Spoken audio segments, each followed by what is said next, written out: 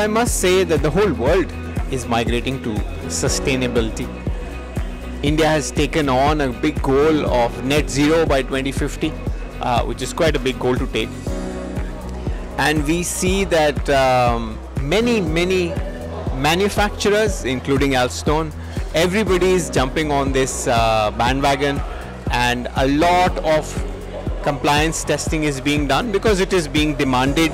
Alstone is one of the companies. They have certified some of their products with us. We audit their factory for compliance, and we have a certification directory, tbwcert.com, where they are listed. So yeah, we're certifying them.